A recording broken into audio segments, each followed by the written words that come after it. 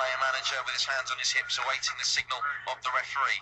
Jack Obostella is also standing over it. It will be Jamie Day. It's round the wall and straight into the back of the net. It's against the run of play, but Welling have taken the lead. And it's the player manager, Jamie Day, who gives the Wings lift off here at Kingfield. It's Woking 0, Welling United 1. Wow, what a strike from Jamie Day. That was really unsavable.